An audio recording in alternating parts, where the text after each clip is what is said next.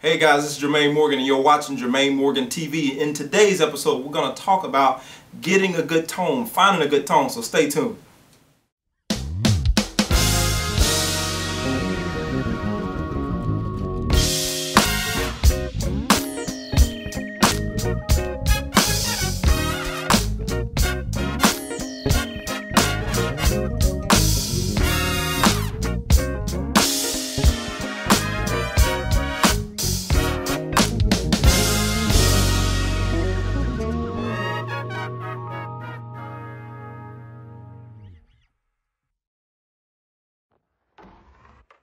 Alright, so welcome back.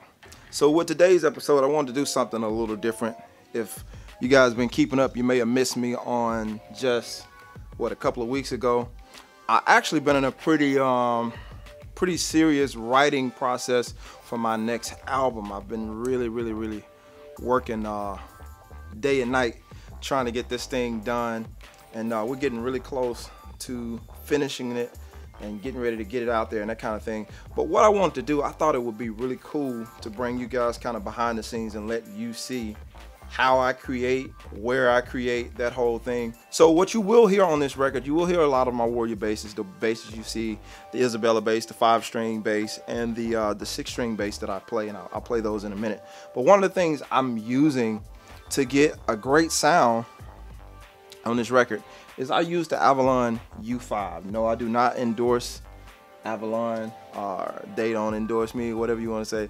But this is a great preamp if you're looking for a good preamp for bass, just to give you a nice, warm, fat sound. I run directly into this, and I run into, I got an old school Personas board over here. I say old school because they've updated since I had my stuff. But that's what I use to get my sound. For those of you who are curious, I do record in Logic. I enjoy working in Logic.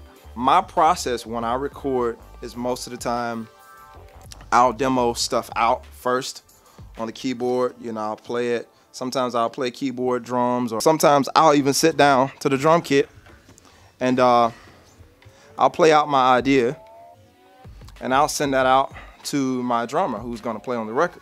Once we get in here, it makes the process so much easier just to give that, you know, reference to my keyboard player, my drummer. For most of the stuff on my records in the past, I've played a lot of the auxiliary keyboard parts. Most of the guitar parts I do when I record my albums. So any of the guitar stuff you've heard on any of my albums, if you heard any of my albums.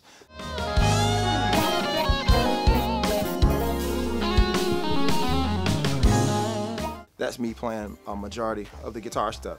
And so, you know, I have a really good time playing it. I love playing guitar, love playing bass, I love playing all these other instruments. So as a producer, I'm able to really just kind of let the guys know what I want and translate that to them pretty clear so that they can, you know, take that and do what they will with it. This process is a really interesting process for me because this will actually be the first album that we are all collectively in the same room recording the whole album from start to finish versus recording remotely like I've done over the past years. Sometimes I bring guys in, drummers and keyboard players here and there to record on different songs, but for the most part I have to send stuff out to people and that kind of thing and wait for them to send it back and get feedback or give feedback via telephone or email, that kind of thing. And this time will give me a really unique experience on my own music to have everybody in the room. We're throwing ideas back and forth and creating. So I'm really excited about that, and I'm really excited about this next album. So with that being said, let's get into some of these tones and just kind of let you know my process of going through these different tones to find out what works for what songs. So hang on a second. You are already pretty familiar with my Isabella bass, and this bass has an incredible tone to it. Yes, this bass is made by Warrior. Both this and the 6-string that you see me play, I still have people that ask what kind of basses are these. These are both Warrior basses, custom signature basses built by Warrior. And if you like it, you like the tone of it, yes, they can build you one just like this.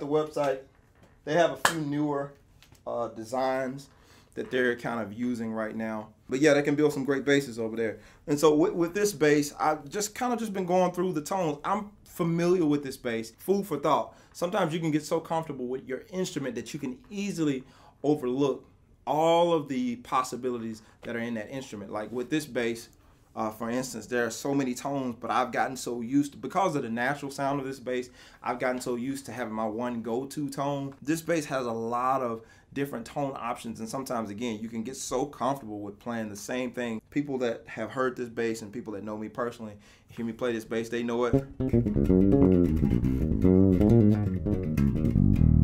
They know it for the mid-range.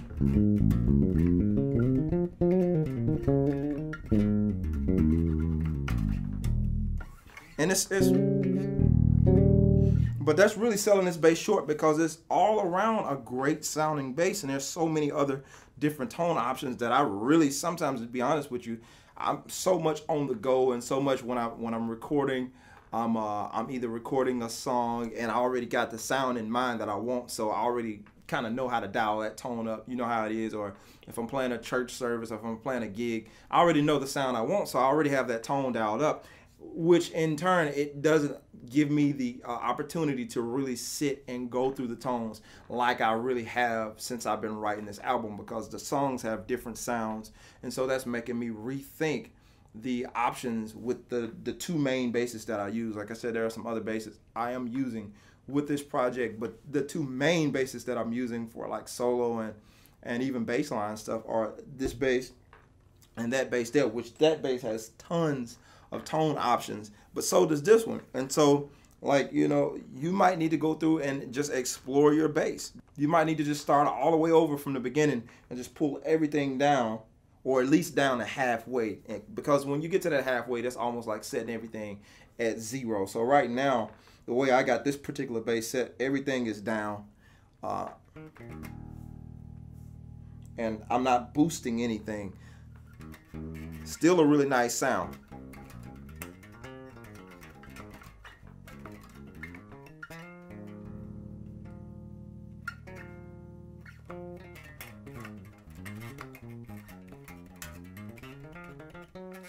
It's somewhat of a different tone, but when I start boosting stuff and start giving it a little more presence, a little more low end, you can feel it a lot more.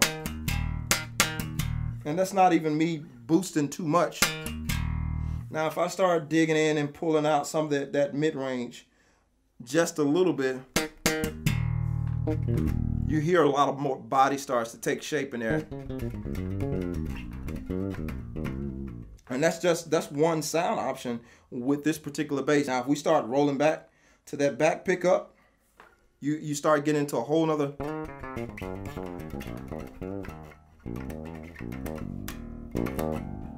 Let's just say if I want that mid-range there to be a little bit more aggressive, now I'm starting to boost my mid-range. As I've said before on other videos, these basses, your bass is not set up like my bass. And again, it's all about your personal preference. I mean, me, I'm just kind of going through here and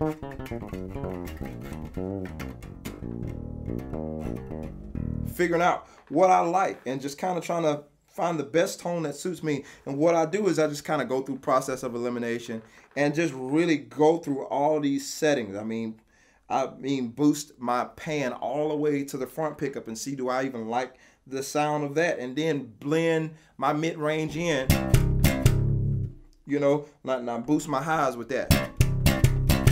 See how I like that?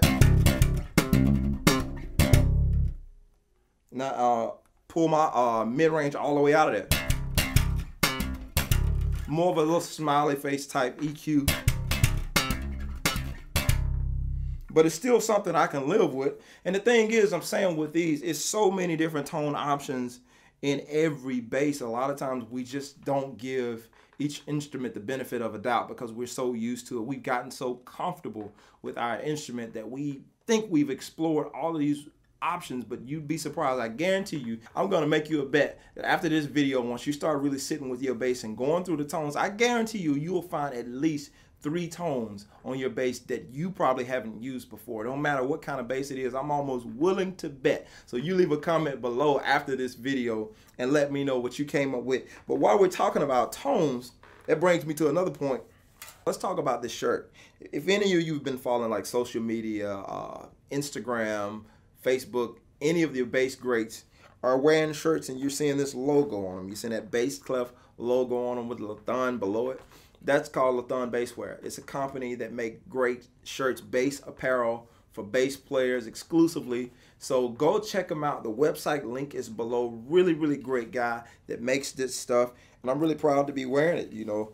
Got a couple of t-shirts from him and I wear them from time to time. I even wore a couple of them to a few of my gigs. So that's some really cool shirts to wear if you need some bass gear, some bass apparel to put on. So check them out. I just wanted to give him a quick shout out because it's some really cool stuff. A lot of my bass peers wear the same shirts, or they got different shirts, a lot of different style of shirts. And I'm pretty sure that he's coming out with some new designs if you haven't saw any of his latest shirts. So be sure to head on over to Lathon Basswear and check him out. Some really, really cool stuff he has for bass players.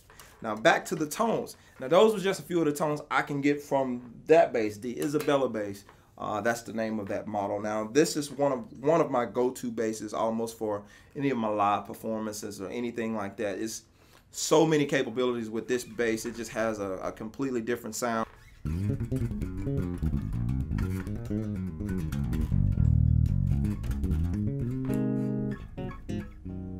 Now this bass, I feel so at home when I play this bass. Don't get me wrong, both basses are very, very comfortable to play.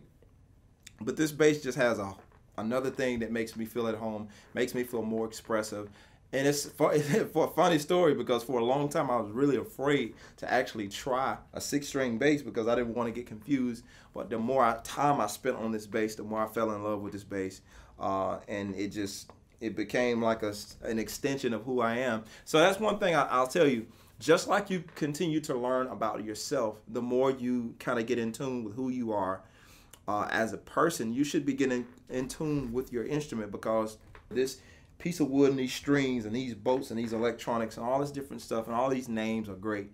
But the biggest thing is this should be an extension of who you are. This should be an extension of what you want to say on the inside. It should be able to come out when you play that instrument. So you want to make sure that you're able to connect the best way possible, even in the tone of the way you want to talk. When you want to talk to somebody, you want to tell them something and you want to know that it's heartfelt. When you say it to them, you want them to know that you're serious about what you're saying. It's important that you spend that time to learn how to speak with this instrument, as far as going through it and learning all of the different tones and not just blowing through it thinking you've learned everything about the instrument. Give it a chance, go back and revisit. So again, I'm challenging all of you to go back, check your bass, go through all of the tones, and I guarantee you, you're gonna find at least 3. If you do, comment below, let me know. And also give me some feedback on some things that you'd like to know, or some things you'd like to hear from me, some things maybe I could cover that I haven't explored yet, that I do. Some things that I do that you saw me do that I haven't explored how I do them. Let me know what those things are. Go back, check out some of the old videos and point to them. Let me know what it is. And just give me some ideas of some things that you're looking for, because I'm here to serve you. And I appreciate you guys watching these videos. I hope to catch you in the next video. And listen, don't forget, head on over to Lathon Basswear. Check out some of that bass gear. Pick up some bass gear, man. And also head over to JermaineMorgan.net. Join the monthly membership if you are not already a member. Get on these lessons. You're missing out. I have plenty of courses over there. Riffs and licks courses, congregational songs courses, shout, bump, bass courses for church musicians, all that kind of stuff. It's all kind of stuff over there. So head on over there and check it out. And again, man, thank y'all for watching. I am out of here. Peace.